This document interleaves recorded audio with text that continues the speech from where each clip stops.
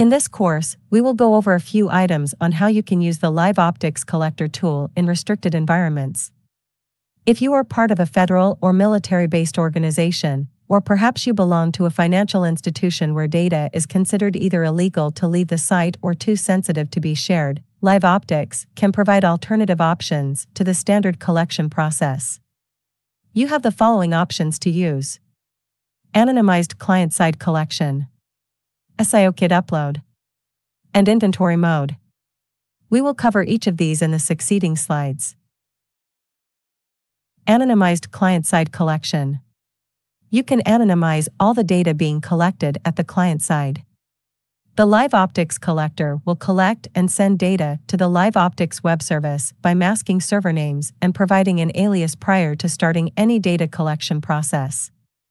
This will still perform a standard collection using the Collector tool and includes configuration and performance data. This option also still allows you to view the Cloud Pricing tab for optical prime collections in virtual environments. Do note that this option still shares data with LiveOptics and with Dell. However, sensitive information is masked out.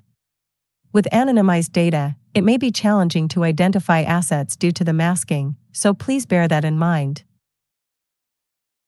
SIO-Kit upload. If you need to run the Collector tool on a server that either does not have an internet connection, or if security policy prevents the server or workstation running the Collector tool from communicating directly to third-party servers, you may opt to collect data and save it to a secure SIO-Kit. The SIO-Kit is encrypted with 2048-bit RSA and 256 AES keys, and can only be opened by the LiveOptics web service. This SIO-Kit can be uploaded to the LiveOptics web service via the LiveOptics web portal using a different workstation. Or the Collector tool can be run on another workstation with an internet connection and be used to upload the SIO-Kit to the LiveOptics web service. Alternatively, you can also request assistance from your Dell consultant to upload the SIO-Kit to the LiveOptics web service in your behalf. You can share the SIO-Kit via USB device or via a secure FTP server. This option can be used for dark sites, and data can also be anonymized if necessary. Inventory mode. If collected data must not leave the site, or if configuration data is all that is needed, you can perform a data collection in inventory mode.